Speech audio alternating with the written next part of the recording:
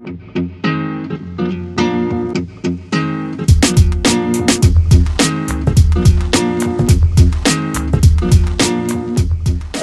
on, belly in. Telling you now, I'm no thinner than I was last time. It's only about 2 hours after. That's why. Don't tell him that. Come on. I know we're in the same clothes. So we had a good chat about your career, Jake, last time you were here, or a couple of hours ago. Yeah.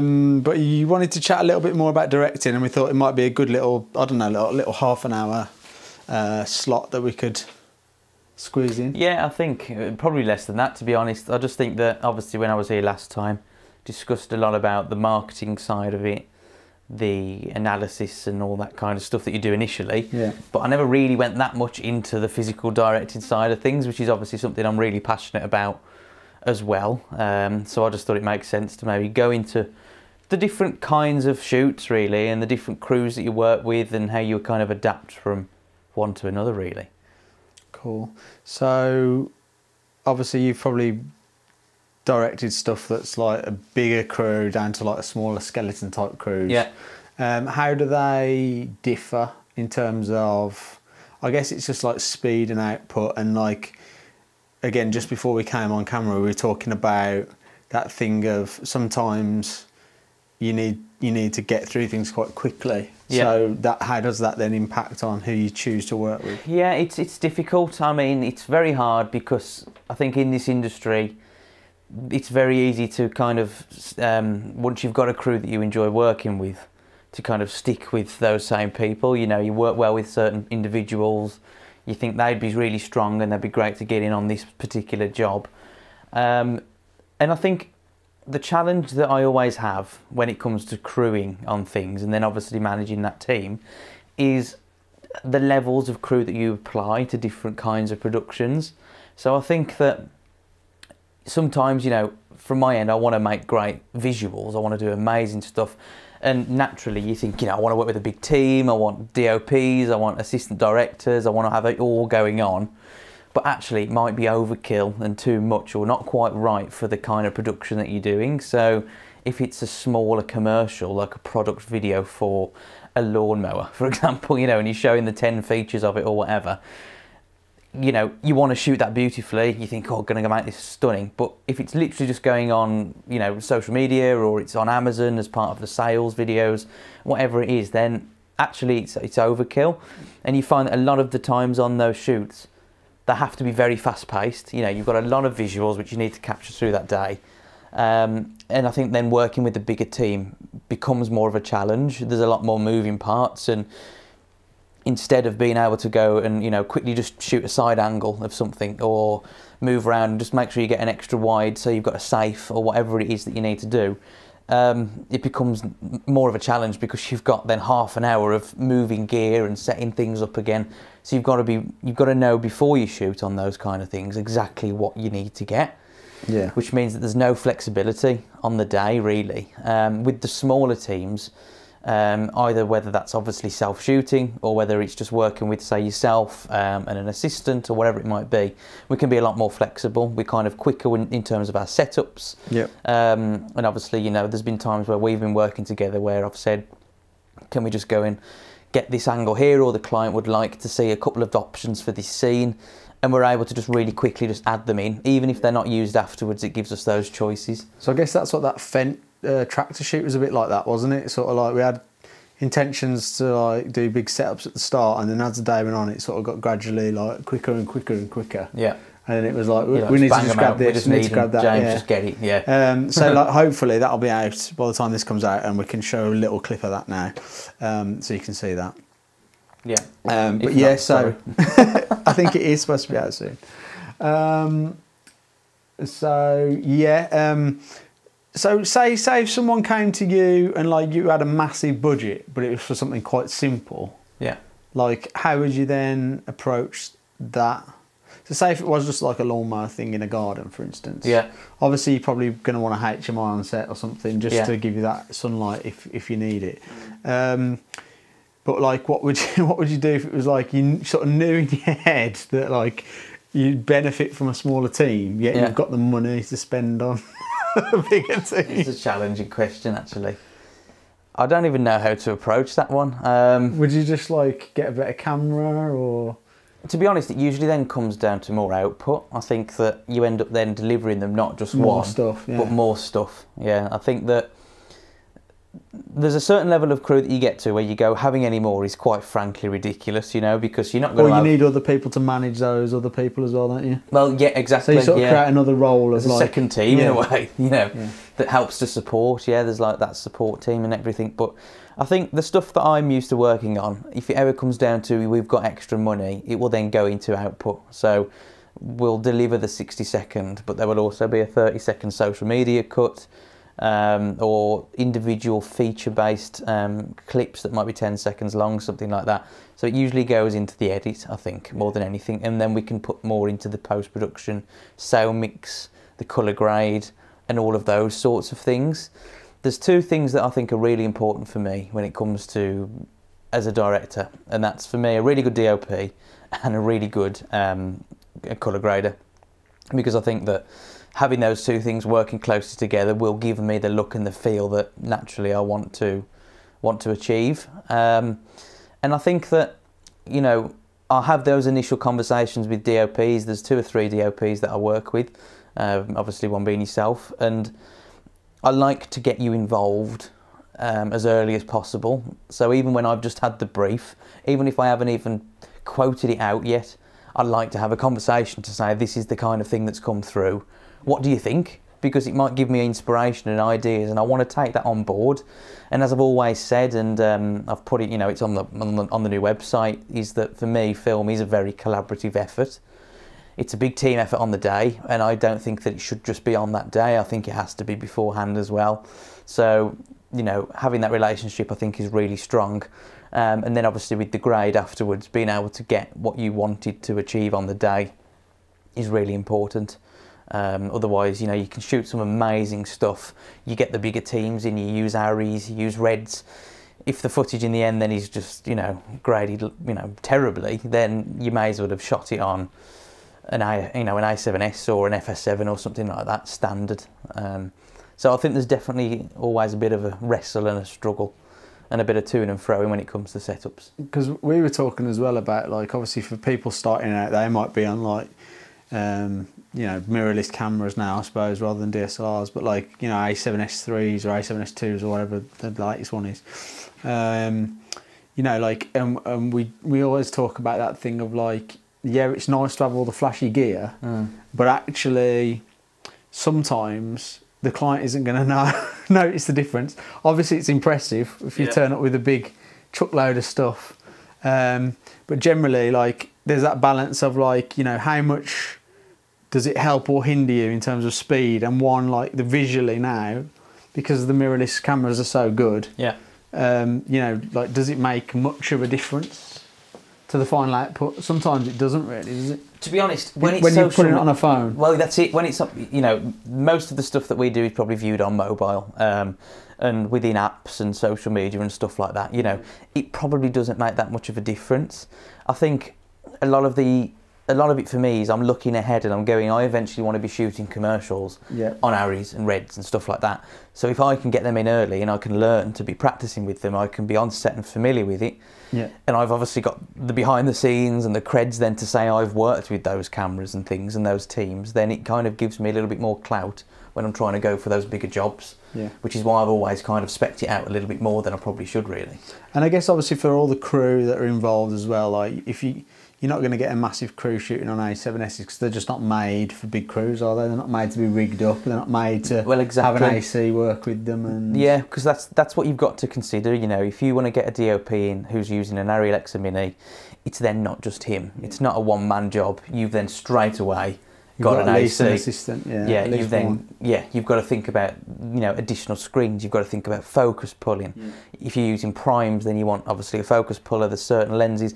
It becomes a much more complex operation, which is why I don't think I've ever been on a shoot where it's like a 2-man crew, but we're using an Alexa or something like that. Yeah. You know, it never happens that way. It's always, the minute those cameras are in, there's at least 8 of us basically on location. So when you're on set, you've obviously got like a monitor to watch and things like that. How easy is it like to, when you're watching something, it's perhaps like what you had in your head, but it's not quite working on the screen? How would you then go about like sort of being sort of flexible to try something new? And how much input do you have from the DOP at that point as well? Yeah, that's a very good question. I think that obviously a lot of what we do, you've got to have the eye for it, and as I've said previously, you can know every technical thing under the sun about how to frame a shot, how to you know, put the characters in the right place and things like that. But if you're watching it back, you just know if it's not quite hitting the mark like it should do. And I think that there's many a time where I'll have something filmed, an actor will have performed something or whatever it might be, and you'll kind of watch it through and you're just going to say cut, and you'll just have about 20 seconds just thinking, what is it about that I'm not quite sure about? So then obviously I'll get playback, I'll end up just watching that through again. And sometimes it's very small things. It could be a pause that somebody's put into their words. It could be how long they've waited until they've walked off camera, or the way they've put a glass down. It's very simple little things that basically make a shot as sleek and as professional as you want it to be. So there's always a bit of to-in and fro-in, and from my end as well, again, that's another collaborative thing. So I will then speak with the DOPs, because sometimes the light might not just feel quite right, you know, the way that it's framed might just be a little bit off. So then we'll have those discussions and basically say, you know, how about we tweak that slightly, how about we bring that light in, flag that over there, and just see how things look. And eventually, a little bit like painting a picture with the layers, you know, it ends up becoming what you wanted it to be. But sometimes you don't always get that first time. Even if you've sort of, you know, had an hour set up, until you've actually rolled the cameras and had a good look through. Yeah. And that's a challenge when you're working with a bigger team as well, because as I've said, on the shoots that aren't necessarily huge budgets, you haven't got a lot of time. So if I'm then wanting to tweak things and I want it to be perfect, and I'm getting frustrated because I'm like, I know we can get this, I just need another 20 minutes, but you've got an AD saying we've got to move on now. You know, it's a challenge. I think that's why it's good whenever I work sort of like with directors like yourself, like having a big monitor. Like for me, I always feel like when you're working with like the viewfinders and the small screens, like it's hard sometimes to miss those little nuances that make something really great. Yeah. Do you know what I mean? Like I feel like it's always good to as well have like your eye over it, as well as me coming to have a look at something on a monitor. Yeah. There's so many times I work with stuff and it's just like on a small 5-inch screen, and like stuff gets missed. You do miss things, yeah. It could be a slight glance to camera from somebody that you've missed, and you just don't want that, you know. Yeah. And that's what's making it not feel as authentic as it should be. So yeah, you definitely do. Moving away from directing very slightly into more of like the DOP type role. Yeah. So that's something I found out, I think it was the start of last year. You know, I had an assistant who was framing up for me while Seb was doing all the lighting, and I found that so helpful. Really? Okay. Yeah, just because I was taking my head out of the viewfinder and out of the camera. Yeah. And I was just with the monitor with. You can physically kind of in a way direct the lighting. I'm not concentrating on, you know, having a heavy camera on my shoulder. Yeah. I'm not trying to block out, you know, all this stuff and look at a small screen. Yeah. And it was I was amazed at how much more I picked up. Yeah. And what, like, you know, I was like, oh yeah, let's tweak that. Whereas if I'd had that heavy camera on my shoulder, I'd be like, yeah, let's record. Yeah, let's get on with it. Yeah, of course. Do you know what I mean? It's like you have so many distractions when you're actually holding the camera. I mean, I did operate on it, but like just for like setups or like the initial shot, I found that so helpful. One question I think I've got for you actually is, from a DOP point of view, and I know we're going a little bit off, but I think it's interesting. Well, the director-DOP relationships, like, that's probably one of the most important, isn't it? Really? Well, absolutely. Yeah. But do you always find that as a DOP, you're a self-shooting DOP? Or have you ever been on a job where you're literally there as a DOP, and you've got a separate camera op who does bits and bobs with you? At the moment, I'm always like self-shooter, but I guess you get those luxuries when you move up the ladder, I suppose. There's been times though when you see Roger Deakin who's got a camera on his shoulder. A lot of the time they like to shoot themselves anyway, don't they? Yeah. But however, I did find it very helpful, like I said before, about having someone else to frame up initially for you, so you can see the light and how it's moving, and just be a bit more hands-on to say, right, gaffer, you know, I think we need to just like flag that bit or bring the light round a bit more. But yeah, I mean, like obviously that's like a luxury I'd like to have. I think I'd always like to operate personally, just because I'd feel like if anything goes wrong, it's my fault. Okay. Do you know what I mean? It's my mistake. Okay. And we all make mistakes, like especially on that, like you know, the West Midlands Trains job where we've got a lot of stuff going on. You know, like it's easy for me.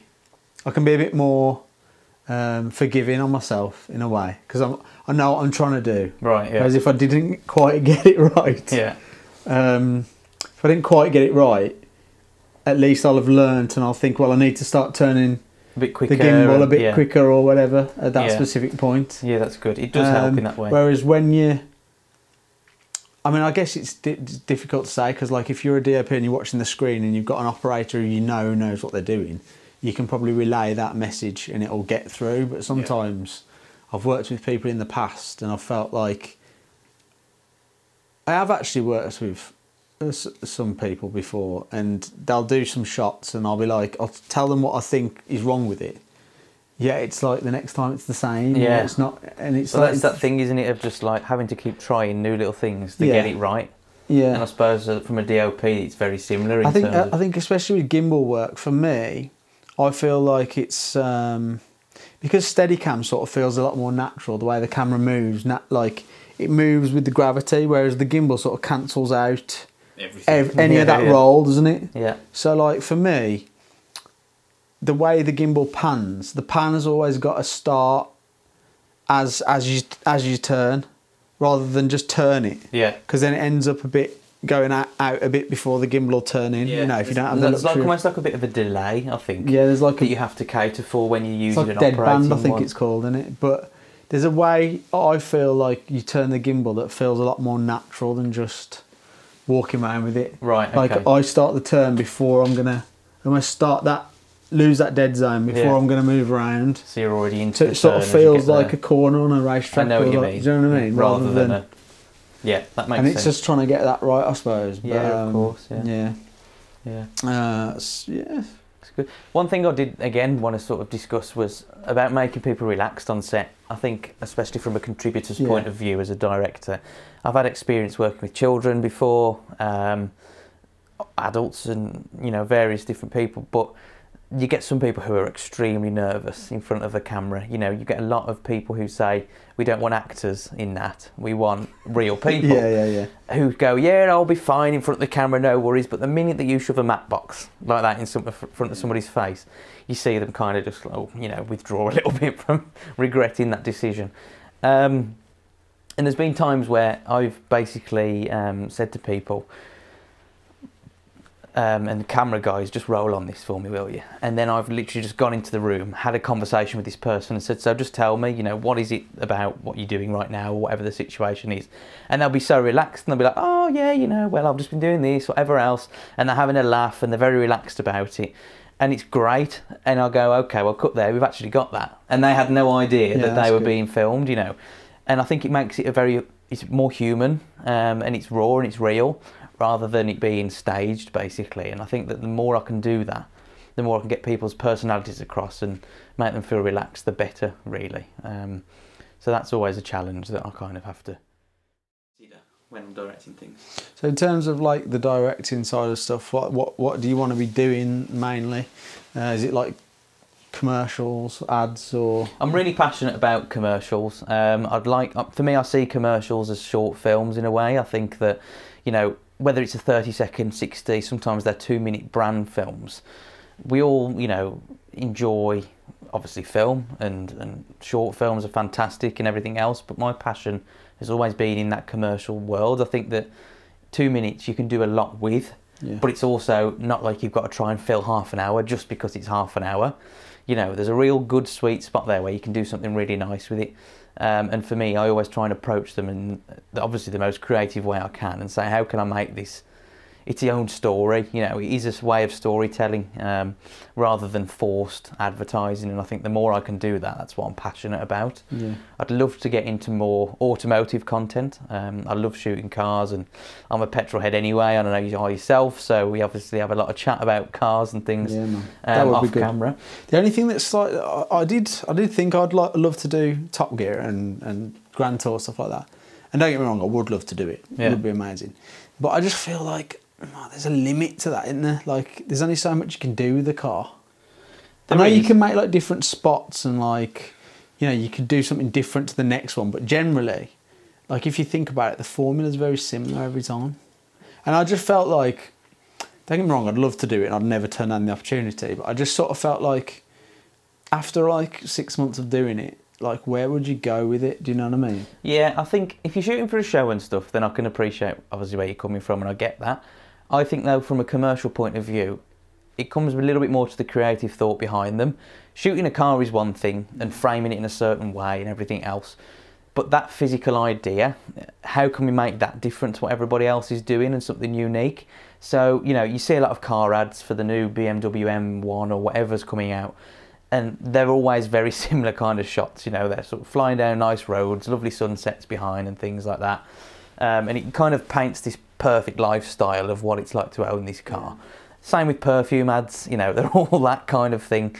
And I'd love to approach a car commercial, for example, in a totally different way of seeing these visuals of a brand new BMW flying through, you know, Wales, all these lovely, beautiful, iconic views, and this thing's flying around, right? And then it literally just pulls up outside a beautiful vista, and basically, you know, just a normal mum with 2 kids gets out, basically, and it says on the back, baby on board, you know, and it's literally like a, you know, that's the life that a normal person can have as well. Do you know what I'm trying to say? So it's how you can make it a little bit more like, oh, I didn't expect that, you know, and that creative idea, I think, which could maybe set it apart a little bit. Volkswagen had a few ads a bit like that, didn't they? Like a few years back, like quite funny, sort of like comical type of things. No, they weren't like laugh out loud funny, but they were like quite clever. Like something happened at the end. I can't remember what they were now, but sure, Volkswagen did a few little things like that. Which yeah, and I think it's clever stuff, and looking at new ways of, you know, approaching things that I think is where there's the uniqueness in what you can do now. As you say, you know, visuals, I mean, there's car stuff playing in the background from some of the stuff that I've done previously. You know, it can be all a little bit samey, but I think, yeah, creative approach and looking at a new concept. I've just seen something on there actually, which might be quite good to talk about, because we did a couple of Worcester Bosch things, didn't we? We did the one with the flower Eloise. Yes, yeah. So that was the Easy Prune, which was really advert. good. Yeah, and I'll tell you what I loved about that day. It was like the weather dropped perfect. The first day was like glorious sunshine when we needed to be outside. Yeah.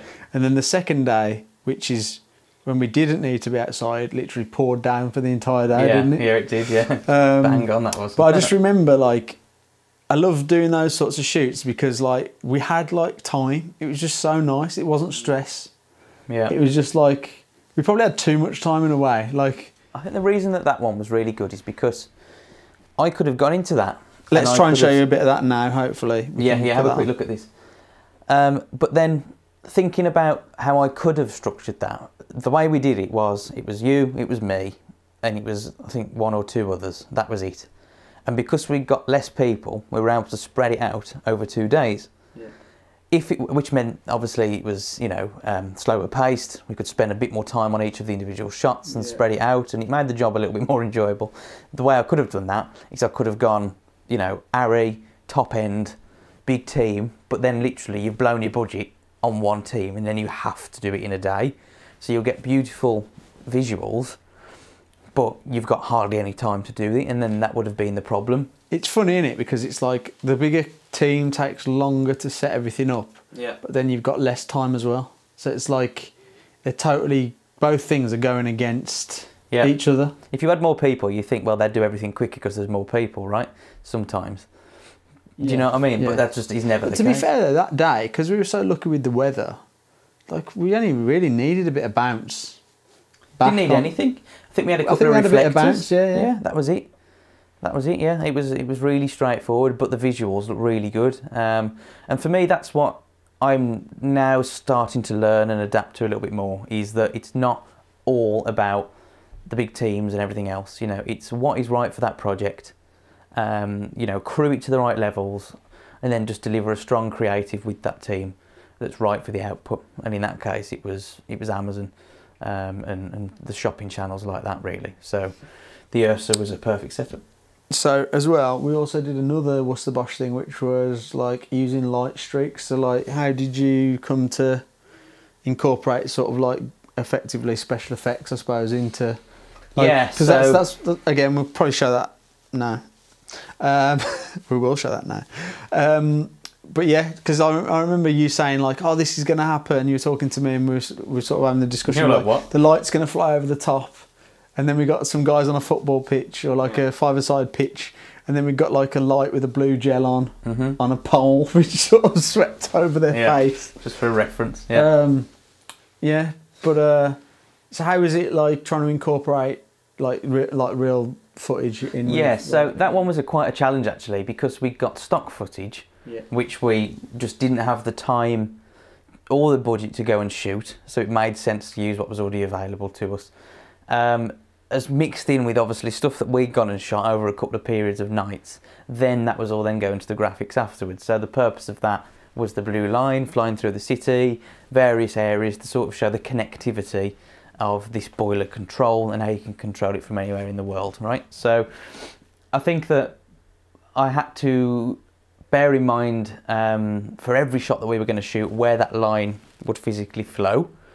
Obviously, if the shot previously, it had exited the frame from the left, it's then got to come in from the right, as if it's flowing through. But then the stuff that we actually shot ourselves, it wasn't like the fact that the light wasn't always necessarily in the shot. It might have been, you know, someone looking at it, or it was in the background. So it was understanding that, and then that's why obviously then we were able to sort of, you know, use essentially an LED panel, wasn't it, with a blue gel. It was like a flexi one, wasn't it? So it wasn't that heavy. No, not a heavy one, that we put on a boom pole. We got the blue gel on the front, and just having that waft effect over people's faces as they kind of look just gave that impression of that light. So, you know, it was just a little bit of a blend of all those things really to sort of tell that story. And then working closely as a director with the animation and the graphics team to just make sure that they obviously do the line as we thought. And you know, there was details in the buildings, for example, so as the light flies past the shard, you've got the reflection of that light in the shard as well. And the building glows a little bit. And the building glows, yeah. So I really wanted to just get that detail in there, rather than it looking like a cheap After Effects template, really. And obviously you can see that from the example that we've just shown. That's cool, man. Yeah. I don't really know what else to say, to be honest with you. I mean, a good little chat, though. Yeah, from a directing point of view, I think that's kind of it, really. The other thing I think I just want to finish on is a lot of people say to me, "What's your style? For you as a director, what is your style?" And I find that is a really difficult question to answer, because for me as a director working in commercials, I'm having to always be very adaptable to the client's needs. They all want different things, but also, like, if I go, okay, my style is doing everything in one take. I love gimbal shots that are done in one take. You know, is that a style, or is that more of a technique? You know, is the technique the fact that I'm doing this in one shot with a gimbal, or is that the style that I class myself as being at? And I think that's something that is probably a topic for conversation, actually, and maybe we can get a conversation off the back of this sort of started in the comments. But I'd be really interested to just know what other people think about what they class as a technique and a style. There you go. I'll leave you with that one. Yeah, I'm just trying to think myself, to be fair. I think a technique is part of a style, isn't it? And then, but I guess a style means that all of the techniques tend to amount to the same style. Whatever that means. Input. Whatever that means. But comment. I'll let you decide. Comment below. Let's see what people thanks again for watching. I'll catch you in another couple of weeks. We're doing these every couple of weeks. So, yeah, catch you in a couple of weeks.